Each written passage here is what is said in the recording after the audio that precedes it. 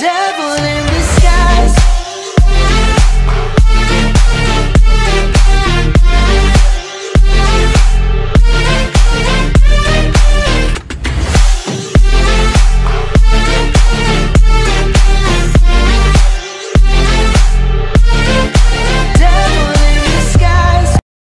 Hey, what's up people, welcome back to my channel. I know it is a very long break. I took a break in between.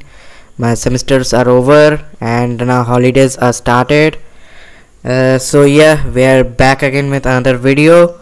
So in this video I will show you how to install a extension or a plugin onto your brackets that will allow you to auto save your code, and when you click on live preview it will automatically show up what is you are coding, and output will be shown on your browser.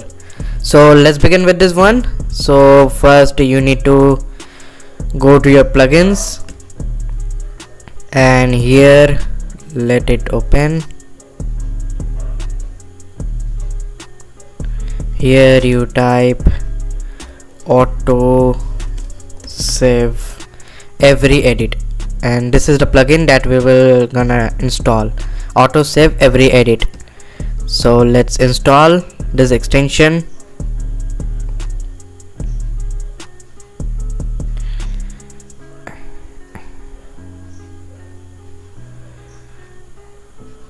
It depends upon your internet speed.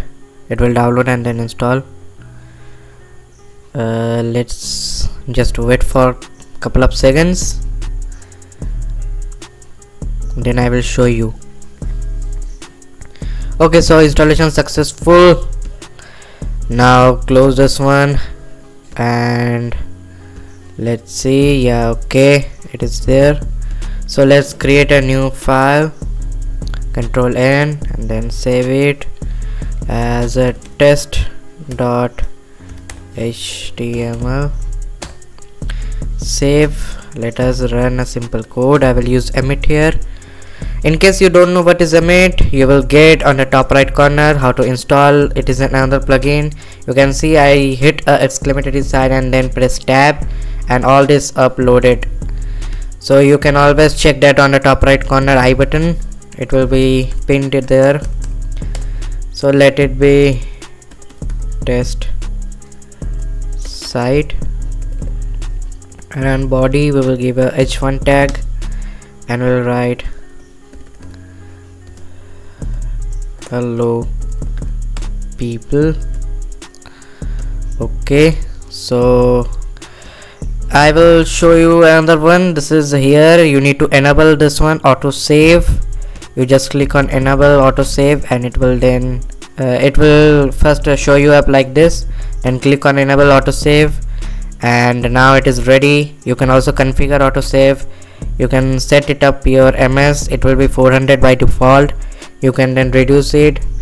The much you reduce the much faster it will auto save your files. I have made it up to 50, that is the lowest. Save changes and then hit on live preview. And one thing, the live preview only works on Chrome, so you need a Chrome browser. I think everybody has.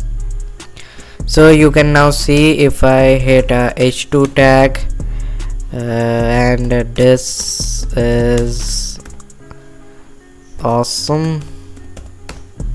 So you can see it is currently updating, and you can already see the output on the browser on a running time.